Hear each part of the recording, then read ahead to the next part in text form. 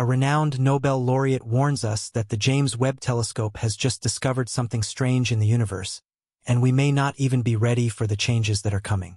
The latest discoveries pose serious problems for our science. It's getting crazier and crazier because, yet again, James Webb has discovered a completely new phenomenon that is turning our physics textbooks upside down. Astrophysicist and Nobel Prize winner Adam Rees has long suspected that the scientific community is heading for disaster. Researchers report piles of unsolved puzzles that are growing every day. Can we still get to grips with the situation? Or is our science at an end? Adam Rees is probably one of the few researchers who is keeping a cool head these days. Since the launch of the James Webb Space Telescope, nothing is as it used to be. The universe is probably much older than assumed. Galaxies have formed much faster and quite differently than all our predictions, and our cosmos may not be expanding from a single point. What happens now if dark matter is possibly still a mistake? And James Webb is already presenting the next picture of inexplicable phenomena in the cosmos. Adam Rees is one of the leading experts in the field of research into the expanding universe. His contribution to the discovery of the accelerating expansion of the universe revolutionized our view of the expansion of the cosmos and was one of the cornerstones of the Hubble excitement. Rees welcomes the telescope's latest discoveries because he knows from his own decades of dedicated work that our cosmology is flawed. He was involved in surveying the cosmos and using supernovae as standard candles for the first time. In this context, standard candles are something like cosmic scales that scientists use to measure movements and distances in the universe. Using supernovae as a yardstick, astonishingly precise measurement results could be achieved. But one problem remained. Rees and his team found that the expansion of the universe was increasing regionally instead of decreasing. In the course of their work, another phenomenon became apparent as Rees's measurement results differed significantly from those based on the redshift method. This should not really be the case. Today, we know the differences in the measurement results as the Hubble tension. Rees's work was so phenomenal that he was awarded a Nobel Prize in Physics in 2011, together with his colleagues Saul Perlmutter and Brian P. Schmidt. In fact, he received the award for the discovery of the accelerated expansion of the universe. Rees and Schmidt are members of the High Z Supernova Search Team, which is researching techniques to refine the measures of distance in the universe. Perlmutter, on the other hand, came to the same conclusions at around the same time as part of the Supernova Cosmology Project. They observed type Ia supernovae, very bright exploding stars that serve as reliable indicators of distances in the universe. These observations provided surprising evidence that the rate of expansion of the universe is increasing rather than decreasing due to the gravitational effects of matter in the universe, as previously thought. The isotropic universe, the biggest crisis in modern science, was slowly brewing, and now the bomb has exploded. Instead of answers, astronomers and cosmologists are constantly being served up new puzzles and shocks these days. Now the concept of an isotropic universe is also on the brink of collapse, and with it, one of the fundamental pillars of our cosmology. Isotropy assumes that the universe looks the same in all directions, regardless of where you look at it from. This assumption is a fundamental part of the cosmological principle, which states that the universe is homogeneous and isotropic if we look at it on a large enough scale. For example, the cosmic microwave background radiation pattern looks uniform everywhere, and large clusters of galaxies are also distributed almost uniformly across space. At least, that's how it used to look, and scientists then turned these observations into basic mathematical rules to simplify scientific descriptions of the universe. But this may have been a stupid mistake. The observations of Adam Rees and other scientists researching accelerated expansion initially confirmed the isotropic model, at least in part, because the measurements of supernovae showed consistent results with regard to the rate of expansion. This means that there appears to be some kind of isotropy. However, the expansion is much faster than it should be according to old physical assumptions. The end of dark energy remains exciting in science. In order to understand the puzzle of the new cosmology, we need to take a closer look at dark energy. The exact nature of this energy is still unknown, but its existence and properties are crucial if we want to understand how and why the universe expands in an isotropic way. Dark energy is a hypothetical form of energy that could be present anywhere in the universe and very likely plays a key role in current theory about the expansion of the universe. It's thought to be the driving force behind the accelerated expansion of the universe by acting against gravity. It pushes the cosmos apart. In current cosmological theory, dark energy is responsible for about 68% of the total energy content of the universe. Here, you can already see a problem. Scientists blame almost 70% of the energy processes in the universe on an energy whose existence has never been proven. An important element supporting the existence and properties of dark energy up to now was the observation of type Ia supernovae, as carried out by Adam Rees and colleagues. The accelerated expansion observed here could not be explained without the effect of a large repulsive force. Further evidence that this mysterious energy really exists was provided by the cosmic microwave background radiation and other large-scale structural studies. However, recent observations by the James Webb Space Telescope have now shaken the concept of dark energy. The JWST can observe the early universe in a level of detail that was previously unattainable. Even the first precise observations revealed structures and objects that are older and more developed than they should be according to the standard model of cosmology.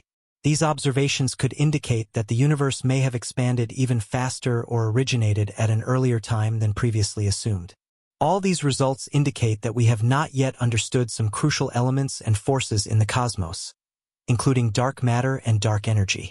It's very likely that we are now facing a complete revision of the standard cosmological model, but we are not ready for that. At the moment, we can't come up with new theories because we don't have enough tangible information about what's new. Will we find the answer in the world of quarks, so the revolution in our worldview will have to wait a little longer? Only when Webb provides us with more images and researchers make even more incredible discoveries will we be able to piece together a new picture.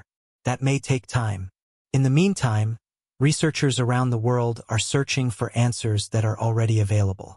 David Gross is another scientist who welcomes the crisis and sees it as an opportunity. Gross points out that the answers to the great mysteries of the universe are not hidden in the macrocosm but in the microcosm.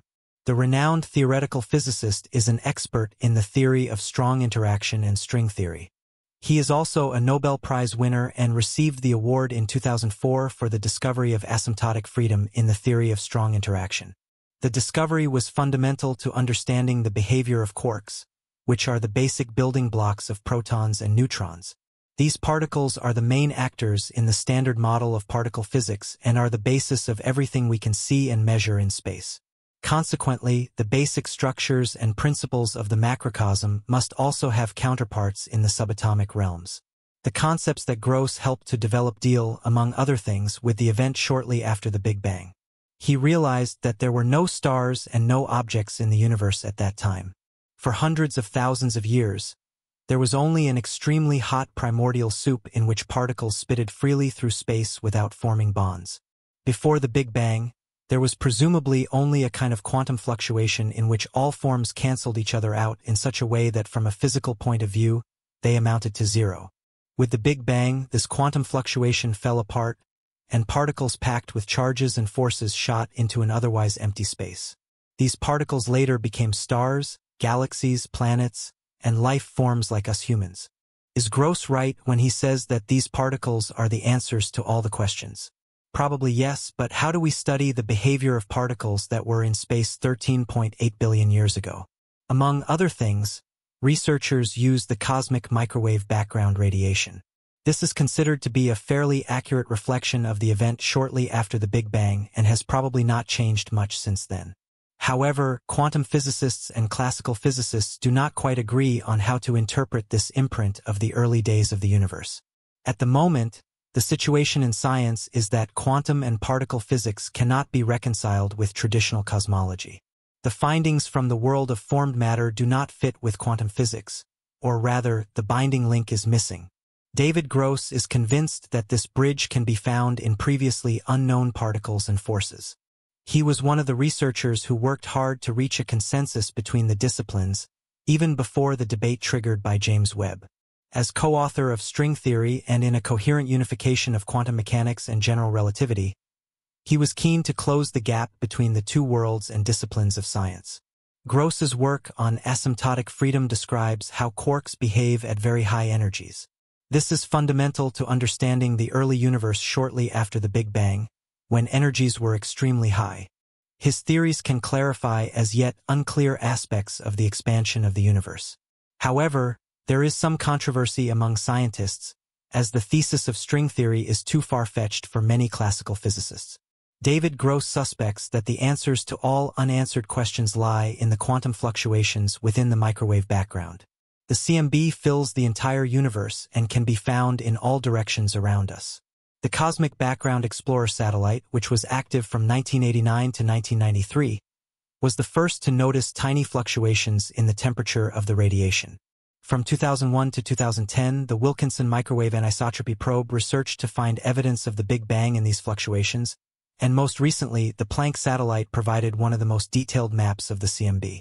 However, there is still disagreement among researchers as to how this data should be interpreted. While some claim to have found the necessary evidence for the Big Bang in the CMB, others see the data as evidence for collisions with parallel universes and the existence of the multiverse. The search for understanding in cosmology is not just about observing the heavens.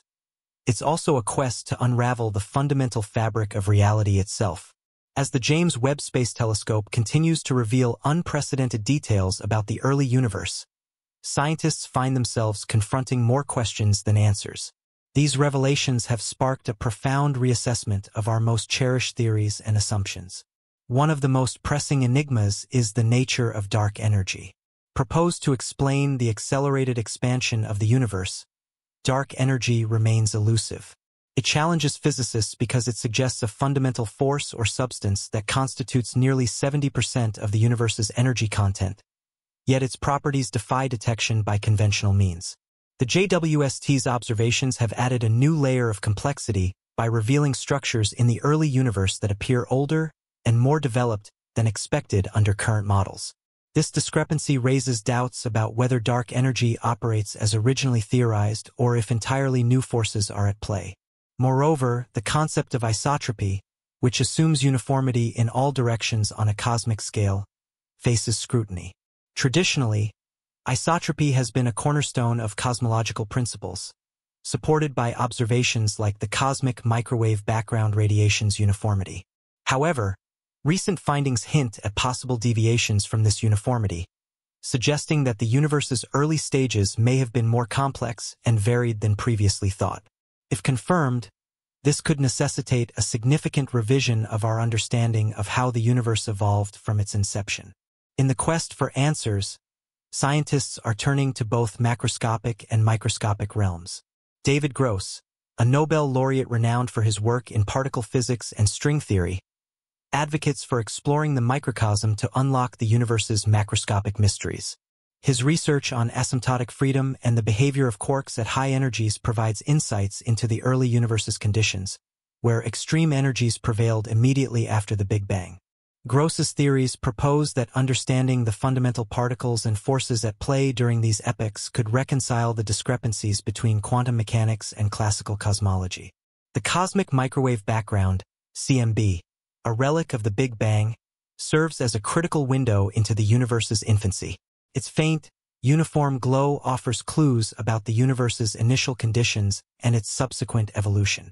The precision measurements obtained by satellites like the Planck mission have mapped the CMB's variations with unprecedented accuracy, shedding light on the seeds of structure that eventually led to the formation of galaxies, stars, and planets.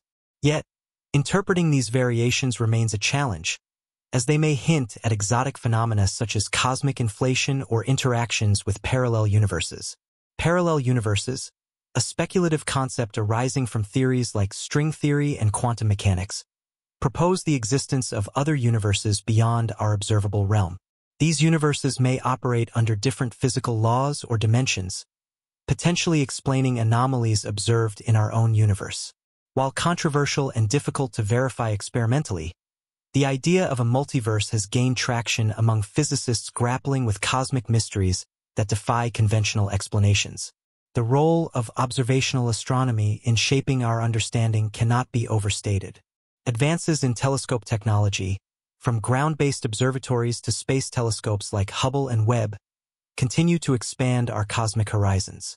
Webb's ability to peer deeper into space and further back in time than ever before promises to uncover more cosmic puzzles, and possibly transformative insights into the nature of our universe's origins and evolution. Beyond the theoretical and observational frontiers, the search for answers extends into computational modeling and simulation.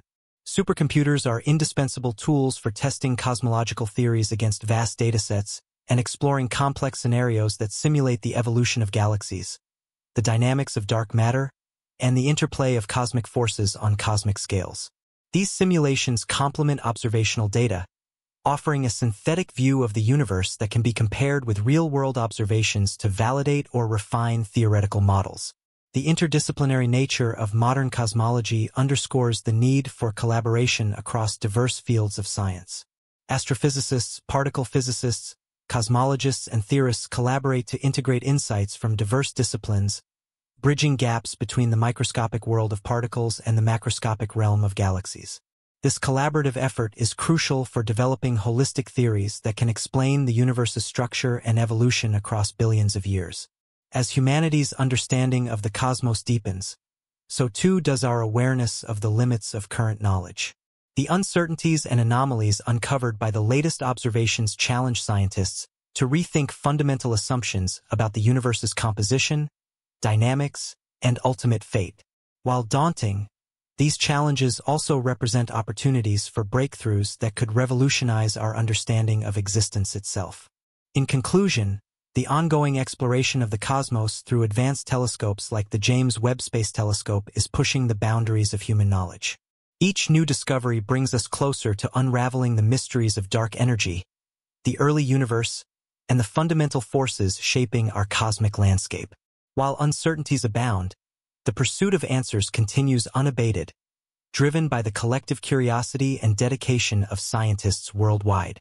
The next chapters in cosmology promise to be as exhilarating as they are enlightening, offering glimpses into realms both far beyond our reach and tantalizingly close to understanding.